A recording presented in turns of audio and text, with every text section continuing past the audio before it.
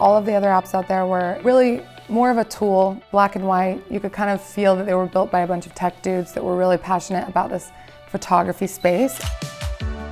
From a creator's perspective to a creator's perspective, we wanted it to be bold, feminine, fun. We wanted it to feel as fun as the act of creating.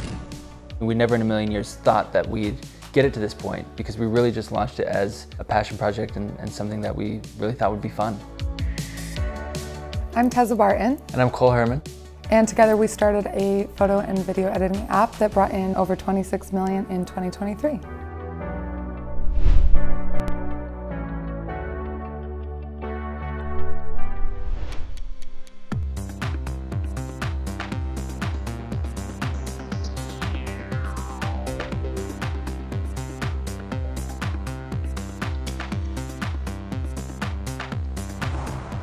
We grew up in Utah, and we met as babies. Our parents were best friends in college.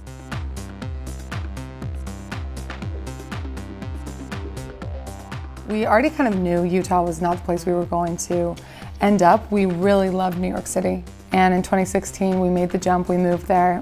Our main revenue stream when we first moved to New York was pretty much just my salary. I was actually working at a startup based in Utah at the time and convinced them to let me work remote.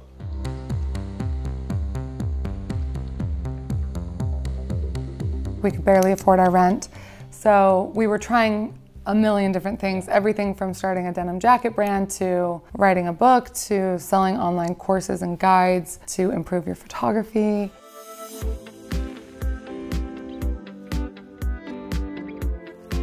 We started shooting together and really started kind of pushing how to post on Instagram, not just like, here's my outfit, but how can you tell a story and take it further? And that's when we kind of started seeing people really be interested and inspired and wanting to be a part of it. That's kind of when we really started taking it seriously.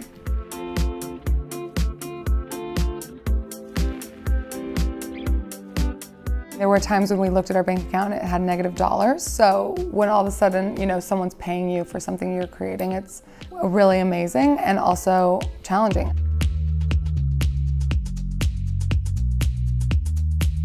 We used to make kind of our own collage wall out of art magazines that we'd find in New York. But it's actually shockingly expensive to get enough magazines to cover a whole wall. I mean, it was like $300 to do something like that. And everyone was asking, how did you do this? How did you get, you know, this many images to make this thing happen? And we thought, you know, we can do this and we can make it available for much cheaper.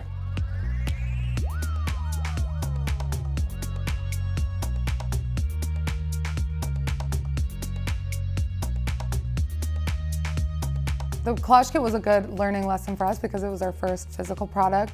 Though there was so much interest and people were so excited about it, it didn't hit right away. And we were doing this out of our tiny 250 square foot apartment. We had boxes to the ceiling and like orders weren't rolling in at the start, but we learned so much about how much you have to market and showcase it in you know, different areas. It's not just like, here's a product, I created it, come buy it.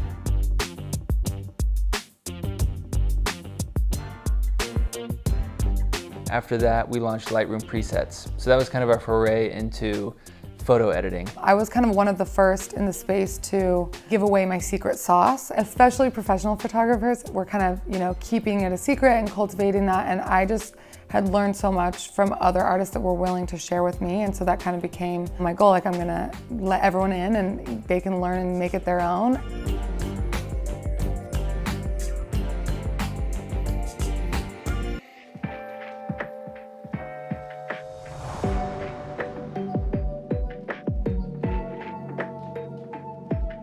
I would say the three big ingredients are obviously the technical components, the programming, and then how it looks, and then how it works. We were lucky because we were able to combine each other's talents to do all three.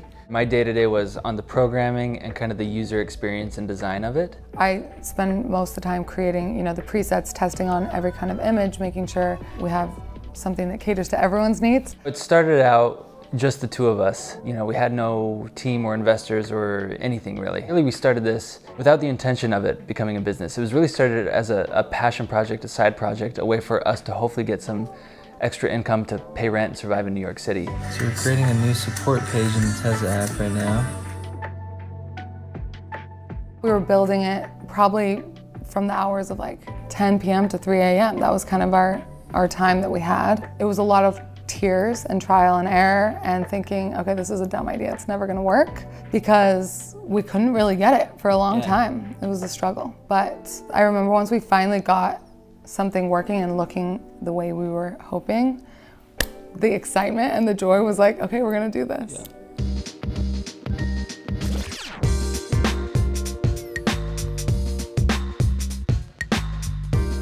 So we launched the app in June of 2018. It was so amazing that we were able to launch with a community of people that were already interested and begging for the product.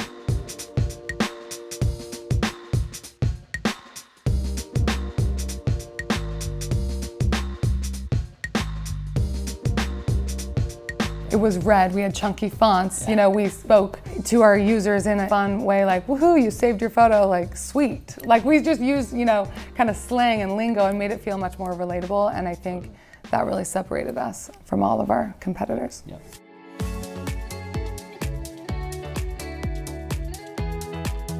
The growth was just pretty much fluid and steady. We had this amazing organic support from this really vibrant, creative, cool community that, you know, was willing to share it and share that they loved using the app. That's what really started the growth for us. And I would say 2020 was a pivotal year where we realized, okay, this is a company now, this is no longer just a side project.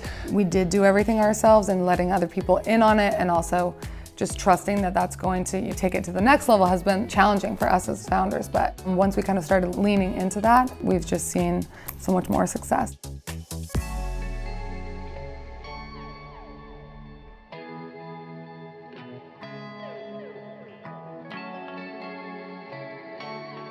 Tessa Pro is $5.99 a month, and Tessa Luxe is $9.99 a month. So the different tiers are, you can use it for free, you can edit your photos with some of our best presets.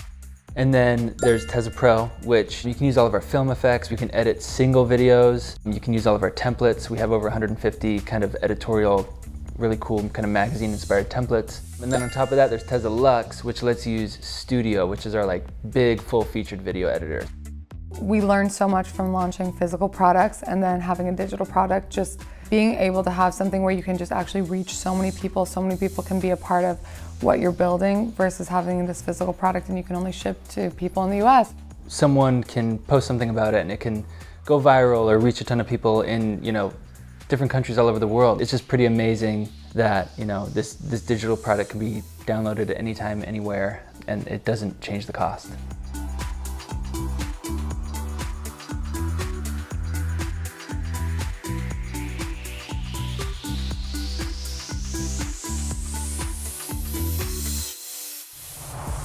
We currently live in Los Angeles, California. We've been here for about 3 years. I still think we live in New York mentally, but we're California people now. We have a daughter, she's 2 years old, and she's crazy and fun. Working with your partner can be challenging. I mean, it's important to kind of set your roles, especially once you start, you know, running a company or working with other people. And we don't really step on each other's toes, but we come together creatively with the vision.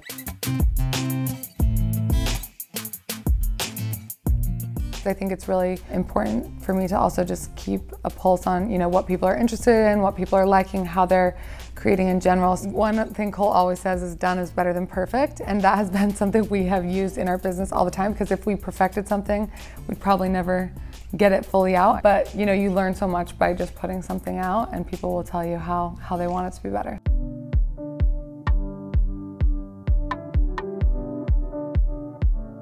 It's hard to ever feel like you've made it, because you keep getting inspired and you keep seeing like new avenues and ways to kind of reach people. We have imposter syndrome, I think, still. Sometimes we're like, are we sure? Like, why do people like this? But it's cool. I think you can just see the passion, and the community is really such a big part of it. They inspire a lot of what we create.